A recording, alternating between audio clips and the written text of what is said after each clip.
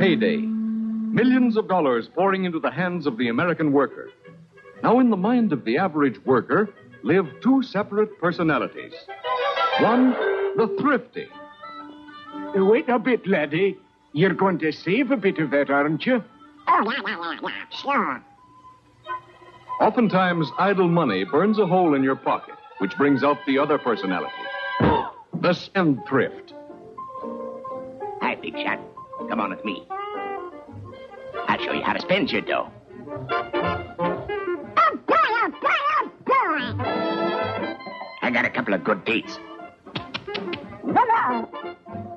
But, laddie, I've got some better dates.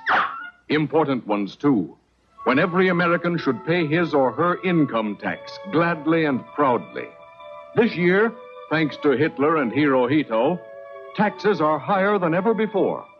Will you have enough money on hand to meet your payments when they fall due? We'll take care of that later. Forget it. But you don't want to forget our fighting men, do you? No, sir. Then you'll have to start saving right away to meet your tax payments. No. Listen, chum. Spend it. It's your dough. Yeah, it's my dough. Aye, laddie. It's your dough. But it's your war, too. You must save for victory. What's money for? Spend it. Shoot the works. Nay, you must save it. Spend. Save.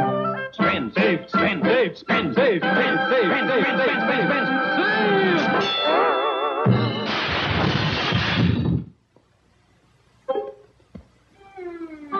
Well, now what are you going to do? Spend for the Axis? Or save for taxes? Just remember, every dollar you spend for something you don't need is a dollar spent to help the Axis.